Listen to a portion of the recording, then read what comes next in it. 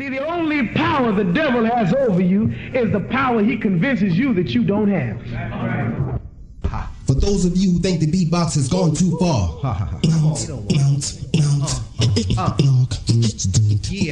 do it.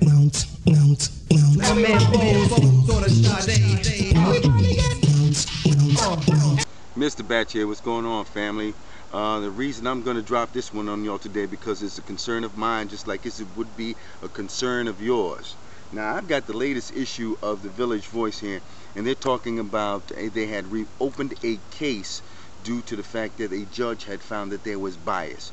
Yes, a black lady was murdered in Brooklyn County several years ago, and her two abductors and torturers were convicted of the crime. But what happened was this mother of this young lady went to the cops, said her daughter was missing, and they didn't want to file a report.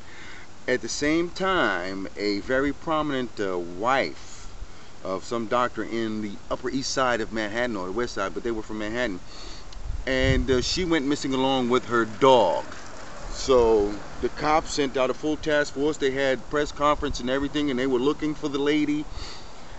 And they subsequently found that lady. Unfortunately, they found her in the river floating. They don't know whether she was pushed, jumped, or whatever, but they don't have a clue about that. But what I'm talking about is that you can't chastise your kid, but the government can kill him. A la Sean Bell, a la this young lady, Miss Carmichael. I got the article around here someplace. Hold on a second, folks. Hold on, I got you. All right, I want to make sure I get my information right, so when you guys get ready to get online and you get to check it out. What happened is I got it out of the latest edition of the Village Voice, and that was of May 17th through the 13th, and the article is entitled "Police Blew Off a Missing Woman Case. She was murdered, and now the case has been reopened under racial bias grounds." Yeah, that's right, because the cops didn't want to take the complaint from the lady because they said she was 21 and she probably ran off with a boyfriend. But that's always the case when it comes to black people. Just like how you've seen just recently over the last couple of weeks, 3 gentlemen were pulled from their car and severely beaten by the police, a la Rodney King. Now, out in Pennsylvania, in that area of Philadelphia, there was a police officer murdered some weeks ago, so I guess any black person is going to get retaliated on when it comes to something like this. Sean Bell, 50 bullets, the cops was acquitted. And this goes on and on. Eleanor Bumpers, Amadou Diallo, Patrick Dorsman, you know, everybody like this. And of course, you know how it goes like this. Let me sign off by giving you this. Just like I said earlier, you can't chastise your kid, but the authorities can murder them. Michael Vick is in jail for murdering dogs. They convicted him of murdering dogs.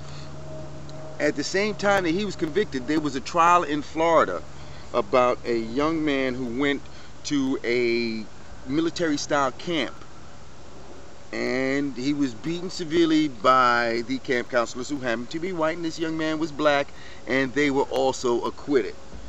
So hey, you know, that tells me right there, America values a animal's life more than it does value the life of a black person. You know something, you think about it, you do the research, the numbers and the facts are there. It's no bias thing, it ain't no prejudice thing. The numbers, the articles are there. Yo, peace. See, the only power the devil has over you is the power he convinces you that you don't have.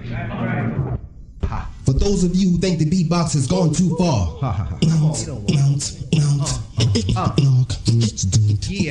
do it.